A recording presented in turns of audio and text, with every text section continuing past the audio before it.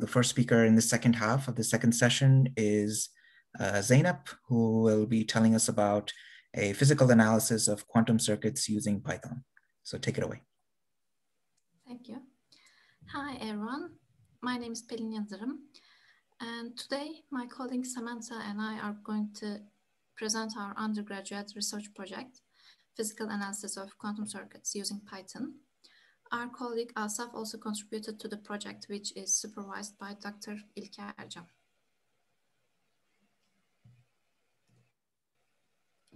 The structure of our presentation is as follows. First, I'll go over our motivation and objective in pursuing this research, why it is important and much needed.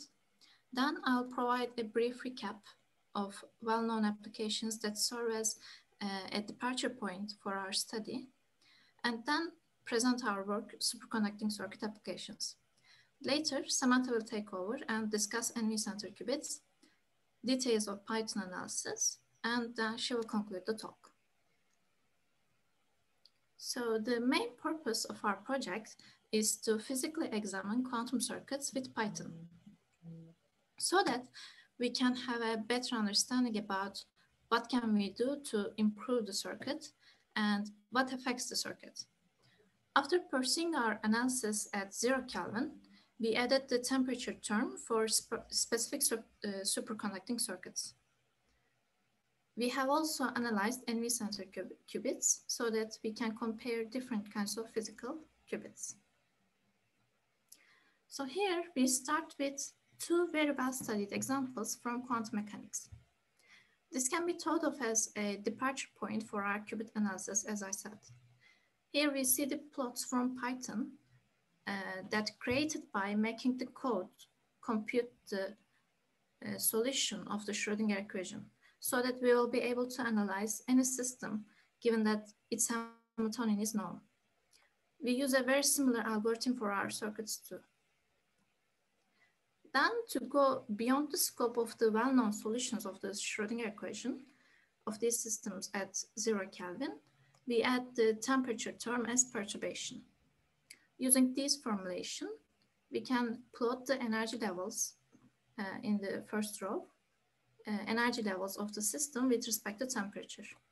Also, we can plot the occupation probability of states by using Maxwell-Boltzmann distribution function. There in the second row. This will be crucial when determining operating temperatures of a superconducting qubit. But first, let's discuss the superconducting qubits in a broader view. These circuits have pros and cons. The biggest advantage of superconducting qubits is that its manufacturing technology is very similar to today's transistor technology. However, since the circuit is not a real atom, but rather an artificial atom, the quantum behavior of the circuit will highly depend on the parameters of the circuit and its environment. We can use this circuit only at millikelvin ranges. So here we see the most general case of superconducting qubits. It consists of a capacitor, a Josephson junction, and an inductor. Inductor is not mandatory here. In the absence of inductor, we get CPB or quantronium or transmon, depending on the ratio between energies of the components. We see that circuit parameters are so important that even when the energy ratio among them changes, the circuit is renamed. So now we move on to some specific circuits. We see the quantronium structure here. It consists of a voltage source, capacitor, and Josephson junction, where electrons can tunnel.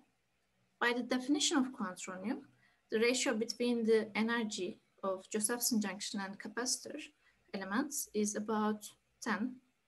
Unlike usual circuit analysis, we use Hamiltonians to analyze such circuits. And this is the corresponding Hamiltonian of quantronium. So our next circuit is fluxonium. Here, in addition to the elements In quantronium, we have a Josephson junction array. It's here, which behaves as an inductor. To control this circuit, we use external magnetic fields, and its Hamiltonian is also given here. So using these Hamiltonians, we solve the Schrödinger equations for these two circuits, as in infinite square well and harmonic oscillator cases. So we get the corresponding energy levels for circuits. In quantum computing, we only care about the first two energy levels since they represent the two states of binary coding. One needs to be careful about its quantum behavior while designing such a circuit. I mean that the energy levels corresponding to the bits need to be separated. If they touch each other, like it is the case in the upper states, the circuit cannot function as a qubit because the states will not be distinguishable anymore. So as we discussed a couple of slides ago, occupation probability can be expressed with Maxwell-Boltzmann distribution function. One can compute the occupation probabilities of states using Python. In other words, we calculate this equation for the first two energy levels. And now we finally see the result of this calculation for the quantronium circuit. The blue line represents the first energy level, the ground level, so it's 0 bit. And the orange line represents the second energy level, which is the 1 bit. We observe that as the temperature increases, the occupation probabilities converge to 50%. This is the most undesired case here, since we cannot encode anything in such a situation. In the first plot, we see that even at about 1 Kelvin, the probabilities are very close to each other.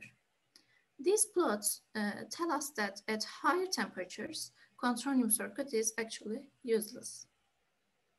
So this slide concludes my part of the talk. Thank you for listening. And Samantha will go on now.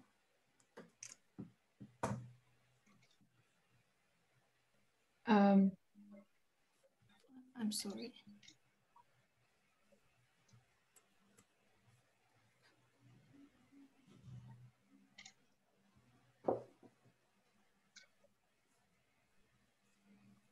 Yeah, could you go to the next slide, or can I have, or shall I? You can take control, I think, or I can. Otherwise, you can just go to the. Yeah, I'll let you know to go through. So now we will demonstrate the Nitrogen-Vacancy ensemble qubits as a basis of comparison to the superconducting qubits.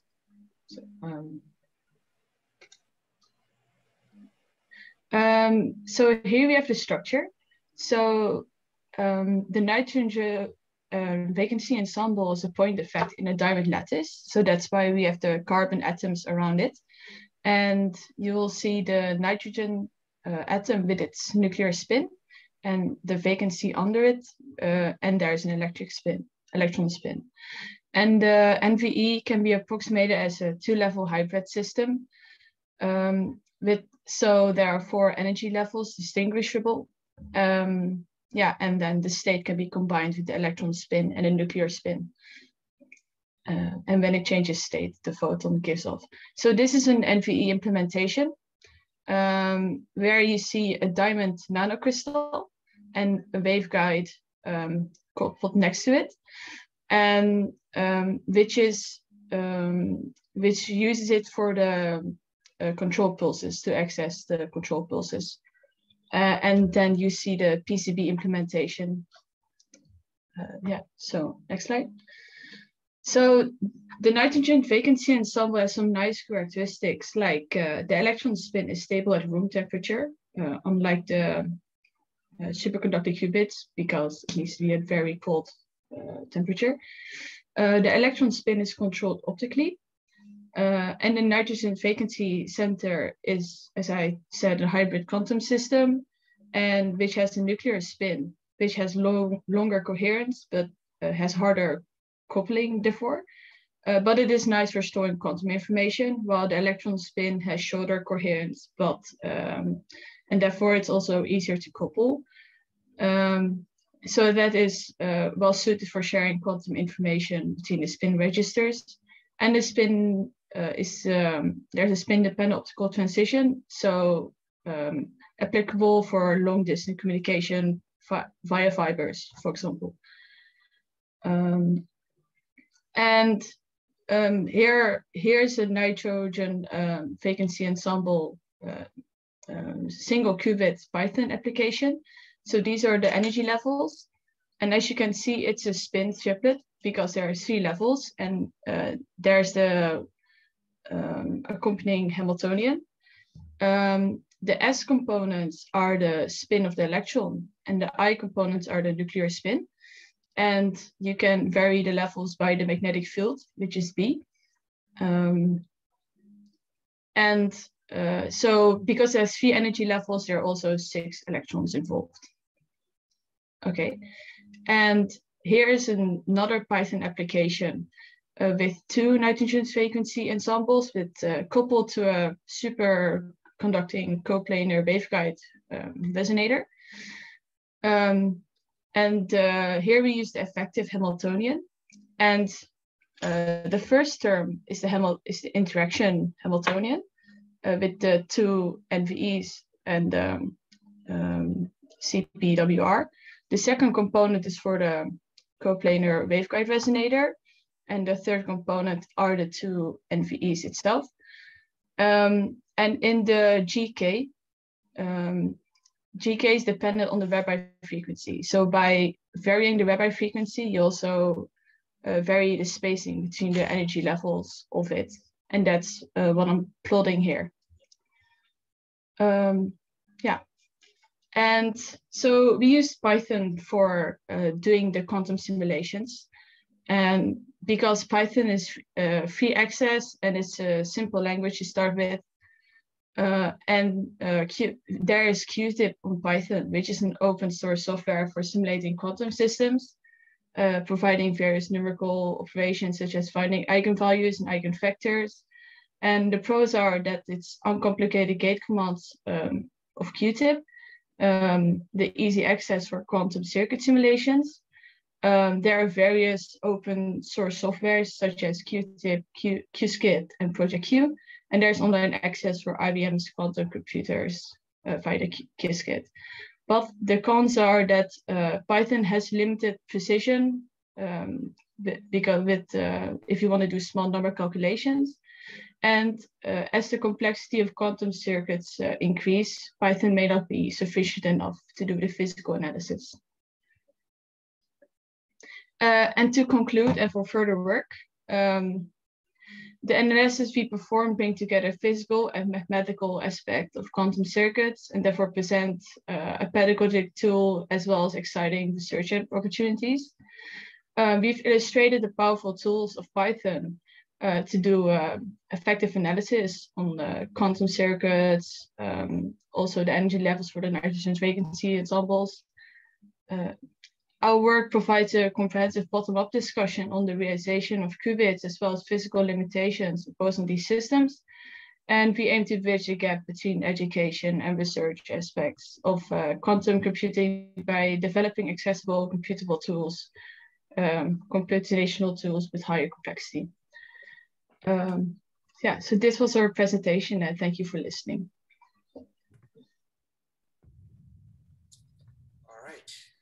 Thank you so much for the talk, Pelin and Samantha. So we have time for questions. So are there any questions?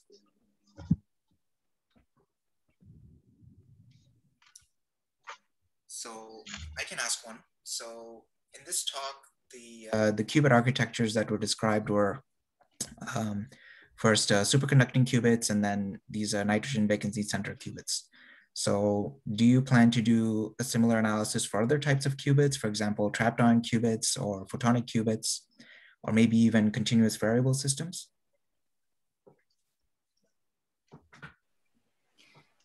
Actually, our current plan is to dive more into these problems, but in the next steps, we think that we can pursue our research in photonic systems, maybe.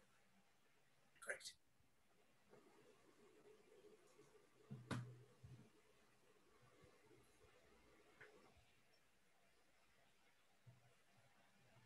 Any other questions?